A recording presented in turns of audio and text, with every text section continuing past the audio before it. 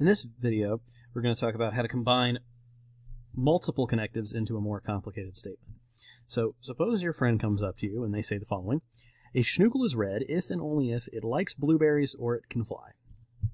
Well, regardless of whether we know what a schnoogel is, we can still figure out under what conditions the statement's going to be true and or false.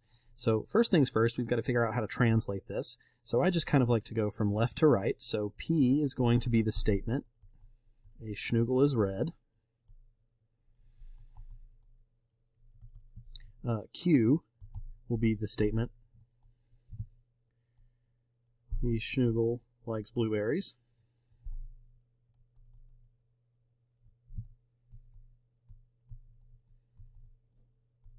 And then R is going to be the statement, the schnoogel can fly. We have 3 statement letters here. Therefore, we're going to have 2 to the 3, or 8 total rows.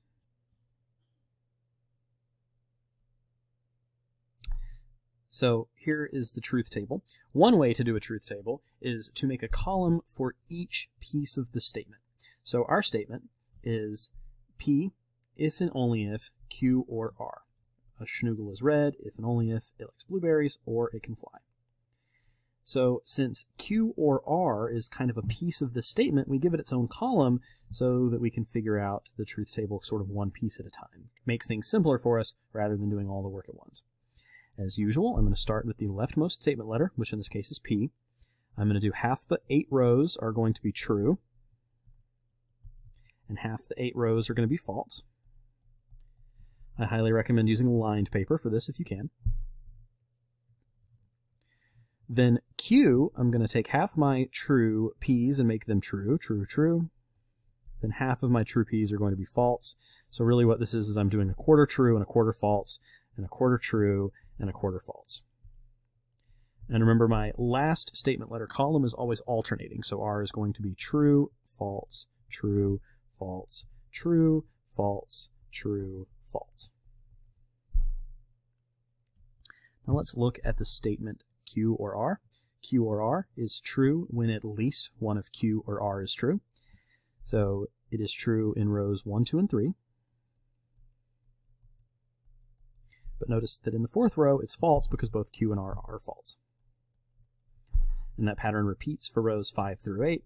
True, true, true, false.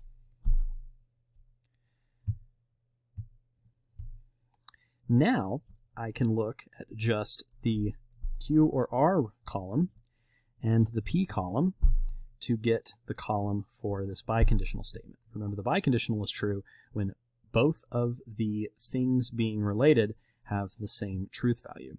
So in row 1, both P and the statement Q or R are true, therefore this biconditional is true as well. And if we wanted to, we could actually write the columns for P and Q or R, oops, so for reference, right? So I could actually do that. I could reprint these columns: true, true, true, true, false, false, false, false, and then for Q or R, it is true, true, true, false, true, true, true, false. And now for my biconditional, I just go down and I look to make sure that the 2 values are the same. So true and true makes true, true and true makes true, true if and only if false is going to be false because they're not the same. Same with the next 3 rows. And then finally in the last row, false if and only if false is true because again, they just have to be the same.